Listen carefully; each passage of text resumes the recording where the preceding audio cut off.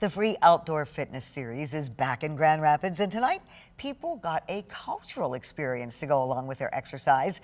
Instructors from Afro Dance hosted an Afro Dance class at 555 Monroe Avenue Northwest. The two co-founders of Afro Dance are both Congolese, and their members come from all over Africa.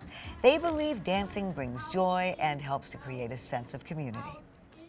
Dance is just like bring all the community together. It bring all the fun, it bring friendship, it bring community together. So that is probably the best part of it. It means really a lot to me because like I'm sharing what makes me happy to others, and also I'm sharing my culture with other people. Afro Dance will host their free classes every Wednesday at 7 o'clock through August 21st. The Parks and Recreation Department has several other free fitness opportunities as well, and we have the full list on our website, 13onyourside.com.